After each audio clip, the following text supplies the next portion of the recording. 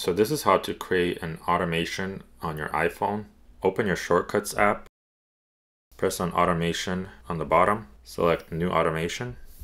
So you have to select the trigger for your automation. So you can select a certain time of day that triggers that automation, or you can select other triggers here that are available. So I'm going to create an example. I'm going to create an automation that turns off my Wi-Fi and Bluetooth every night. I'm going to select time of day.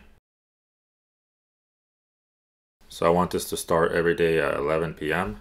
And you can select if you want it to ask you every time it runs this automation. So I'm just going to make it automatic.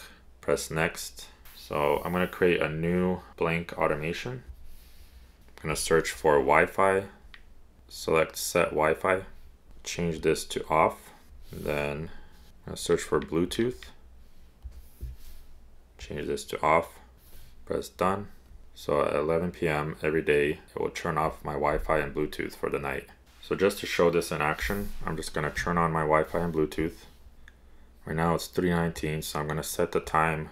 I'm going to set it to 3:20. Once the time is 3:20, it should turn off my Wi-Fi and Bluetooth. There it goes. So you can even create another automation to turn it back on in the morning if you'd like. That's a little introduction to automations. There's a lot more you can do with this. Thanks for watching.